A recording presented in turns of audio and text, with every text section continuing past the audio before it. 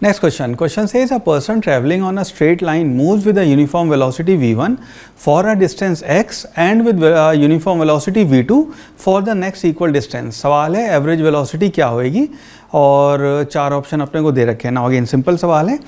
इसको ऐसे देखना कि मान लीजिए हम इस सिनेरियो कुछ ऐसा बनाते हैं कि ये मान लीजिए ए पॉइंट है, ये आपका बी है और ये सी पॉइंट है. ये आपका डिस्प्लेसमेंट s1 है, यहाँ पे डिस्प्लेसमेंट s2 है और यहाँ पे वेलोसिटी v1, यहाँ वेलोसिटी v2 है. b को हमने जानबूझ के सेंटर पे नहीं बनाया, so it can be anywhere. सो यहाँ पे पहला डिस्प्लेसमेंट जो हुआ है आपका s1 वो v1 वेलोसिटी से हुआ है, s2 आपका v2 वेलोसिटी से हुआ है. सवाल है कि आपकी एवरेज वेलोसिटी बतानी है. सो यहाँ पे अपने को पता है वेलोसिटी एवरेज जो होएगा वो होएगा total displacement divided by total time taken.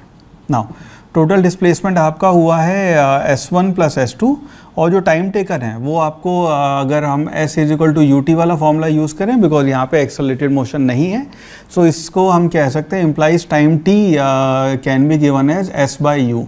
उसको अगर हम यहाँ पे यूज़ करें तो यहाँ का जो आपका टाइम आ जाएगा वो s1 divided by v1 plus s2 divide by v2, ये आपका टाइम हो जाएगा. ये आपकी v एवरेज वेलोसिटी आ गई. ना यहाँ पे क्योंकि अपने को s1 और s2 बराबर दिए हुए हैं, इसको हमें x दिया हुआ है, सो इस रिलेशन को हम लिख सकते हैं v will be equal to x plus x divided by x bye v1 divide by x bye v2.